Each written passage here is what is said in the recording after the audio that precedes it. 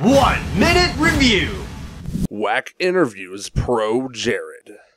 Ready? Go. It was pretty good. He actually asked a couple of questions that had not been asked before, which is really important in interviews, because a lot of times you get the same ones over and over again. I always feel like I'm repeating myself, and I can never think of more interesting ways to say that. So because I didn't feel like I was getting bored, I felt like the interview itself was far more interesting. And it was nice, short and sweet, and everything I could ask for in an interview. It was good, out of 10.